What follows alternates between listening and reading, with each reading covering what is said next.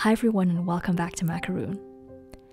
For this video, I just decided to have some fun with all the squishy materials I could find in my office. I have a lot of custom molds here, some of which you might recognize from previous videos. Then I'm just going to add everything from thermal pigment to Swarovski crystals and see how they turn out. To make the squishy base, I'm going to use Hitohara gel, Sophie and Toffee squishy gel, as well as the liquid from this Rainbow Jellies kit.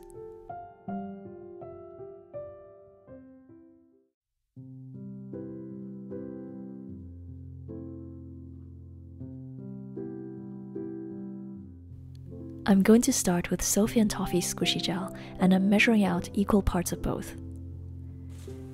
Then I'm adding this thermochromatic pigment from solarcolordust.com. I've had this one for so long, but it still works perfectly.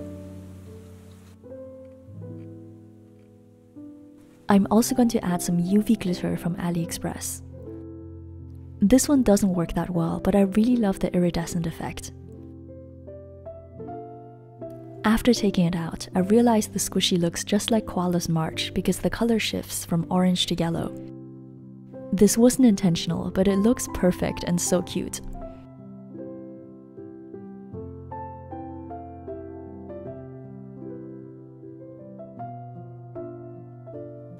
For the second one, I'm going to try Crystal Pixie, which is the smallest type of Swarovski crystal that you can get. This is designed for nail art, and the crystals are less than 1 millimeter wide. I'm hoping this won't affect the curing process because some resins do not solidify if you mix certain things inside.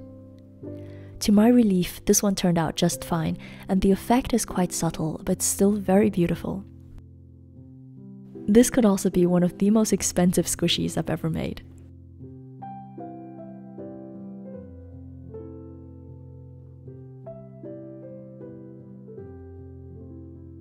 This next squishy is definitely not subtle, but it's very aesthetic.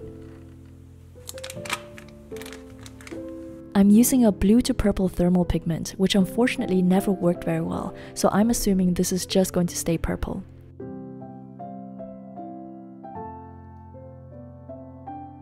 I'm also adding a generous amount of UV glitter. This will sink to the bottom as the squishy cures, and it creates a sparkly surface that you can squish without getting your hands sticky. I've recently started using more color when adding details to my squishy faces, and I think this looks pretty nice and it doesn't require too much extra work.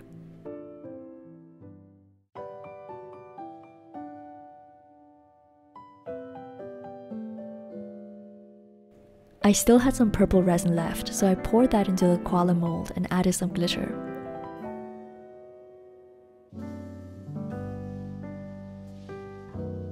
I noticed that you can create subtle but effective variations just by changing the color of the nose. Having a pastel blue nose here looks a bit more interesting than plain white.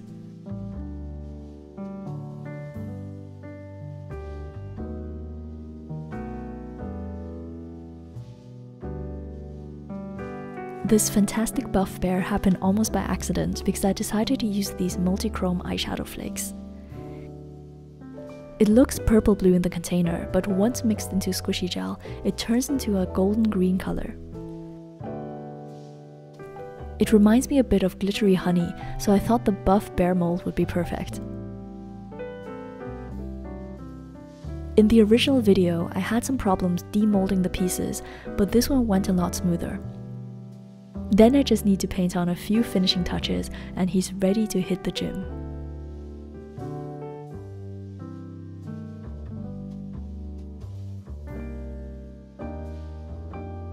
Number 5 is one of my favorites from the whole video. I used Sophie and Toffee squishy pigment to create a turquoise shade. Then I added some golden multi-chrome flakes inside. I'm using the whale shark mold from my microwave squishy tutorial, and if you want to see all the original DIYs, then please check out the links below. This one turned out gorgeous because turquoise and gold is such a great combination. The multichrome glitter also gives it a lot of texture and depth.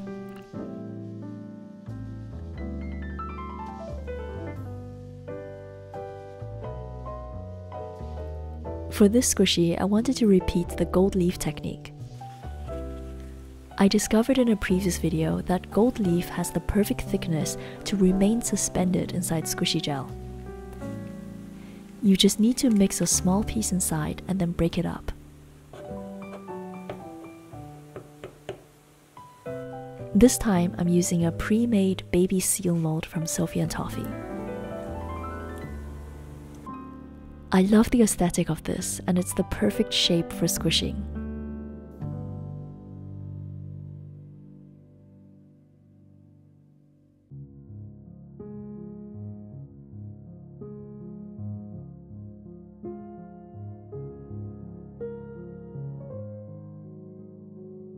Now we have the experiment using rainbow jellies liquid.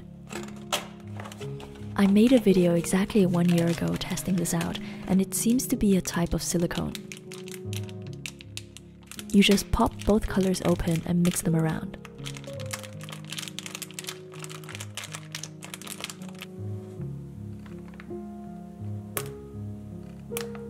Instead of using the mold supplied, I'm going to break the opening with a toothpick and pour it into my own mold.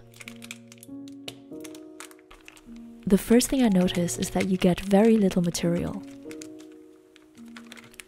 I had to use 2 packets to fill up the koala, so this isn't really suitable as a DIY material. I also added some glitter, but to my disappointment, it wasn't visible in the final version.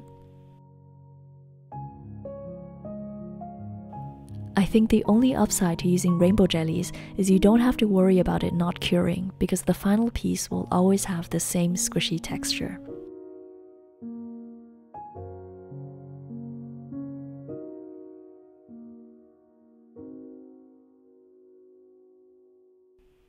Bongo Cat is the only one I decided to make using milky Hitohada gel. The mixing ratio is 3:1, so I usually go with 18 or 24 grams, which is easily divisible by 4. A tiny bit of the black pigment goes a long way, and I was hoping to replicate the same squishy texture I had in this video. Unfortunately, I added a bit too much hardener, so the final piece felt slightly rubbery.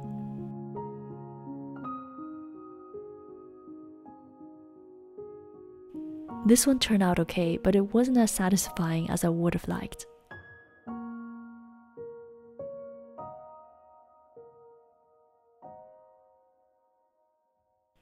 Last but not least, we have a blue whale shark. This was actually the same squishy resin I used before making the turquoise one. I made a transparent blue shade and added some blue UV glitter. I like the texture of this one, but I find it isn't as striking as some of the other squishies. I think the base color was just too pale, and I should have used black for the eyes and mouth instead of white.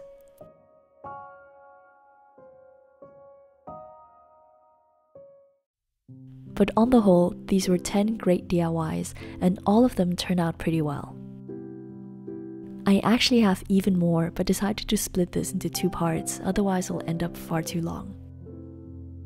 So if you want to see the remaining 5 squishies plus a few failed attempts, then be sure to subscribe so you don't miss the upload. I'm Joanna, thank you for watching, and I'll see you soon. Bye!